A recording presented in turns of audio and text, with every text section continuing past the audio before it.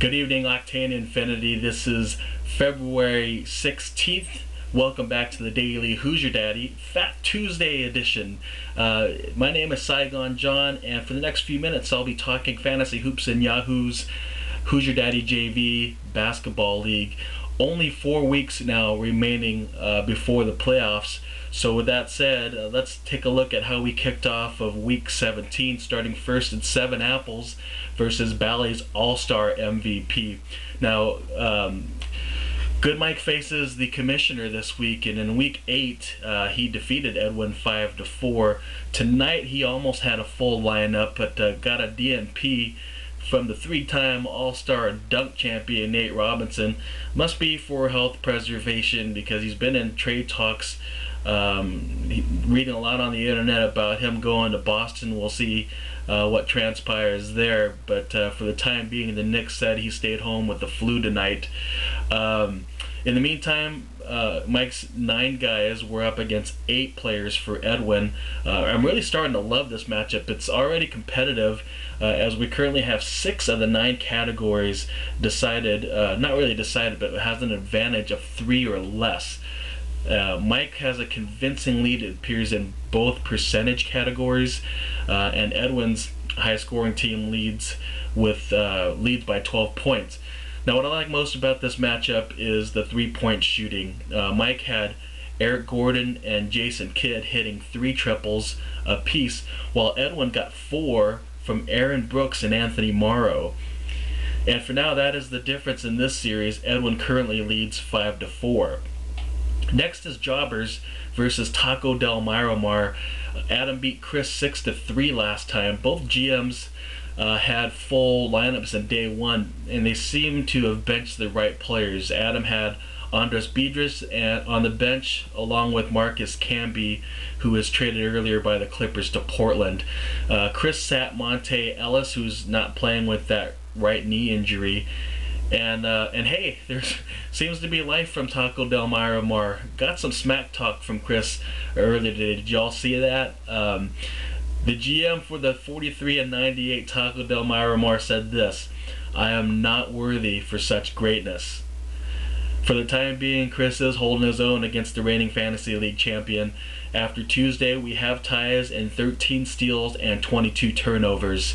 Taco Del Miramar shot nearly 54% from the field and led in 3-pointers by just 2. Kevin Love is keeping things competitive for Chris. Love had 22 and 15 off the bench tonight at Detroit. Meanwhile, Adam has comfortable leads, it appears, in assists, thanks to 7 from Andre Iguodala, and in blocks, led by the athletic Tyrus Thomas of the Bulls, who swatted 3 shots against the Knicks tonight. I tell you, if Chris keeps this team motivated, we may have a series worthy of greatness. For now, Adam leads 5-2.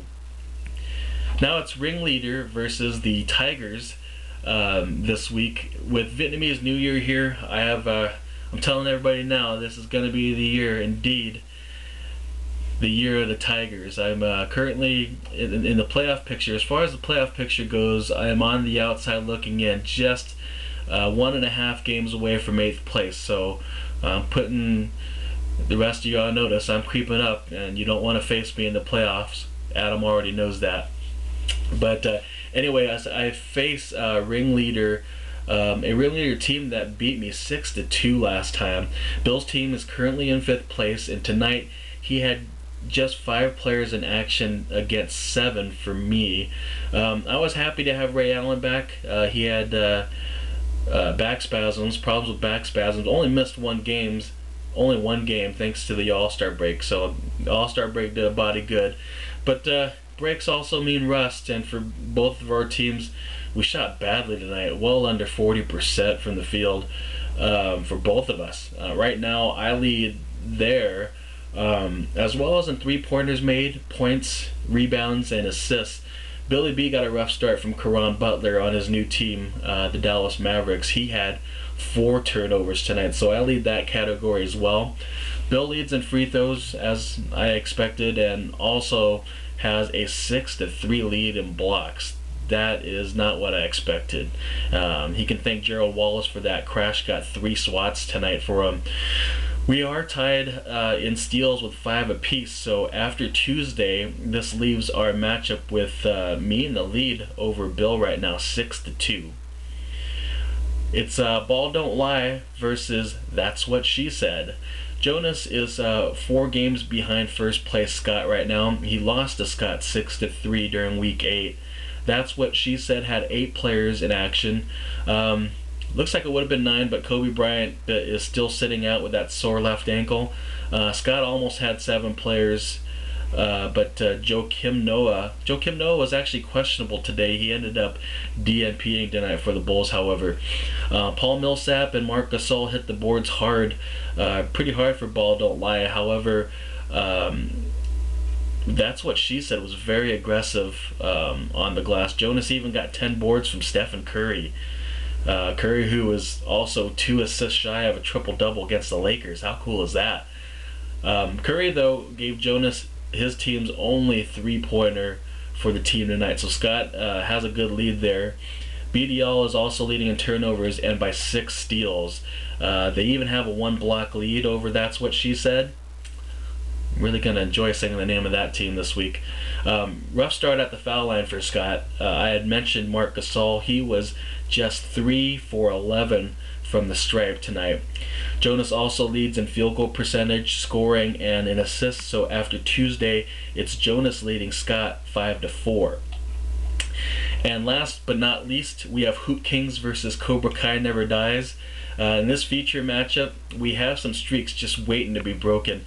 Evil Mike has a winning streak, as I've well documented in recent weeks. The last 2 months, it seems the 75-68 Cobra Kai Never Dies is the hottest team in the league, easily winning the last 8 weeks in head-to-head competition. Now, winning this matchup won't be enough for Evil Mike. He has made it known to the league that Renee has a streak as well, an undefeated streak at that, even 16-0 in the assist category. This ought to be good. Well, Cobra Kai had some disappointing news on Tuesday. I mentioned that trade involving Marcus Camby earlier with the Clippers and the Blazers. Unfortunately, Evil Mike had picked up yesterday Steve Blake, who was a part of that deal, so he did not play in the Blazer-Clipper game tonight. So that left him with just 8 players, while Renee had a full lineup. Cobra Kai is currently losing in scoring, but lead both percentage categories as well as 3-pointers made. They also have 10 fewer assists than the Hoop Kings. But you guys want to know about assists, so let me tell you this. Renee's team has come out blazing, okay?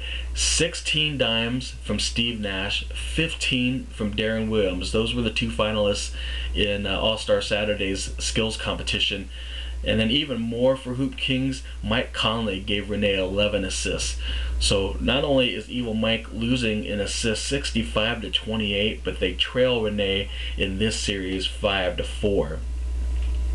Let's look at the league leaders for day 1.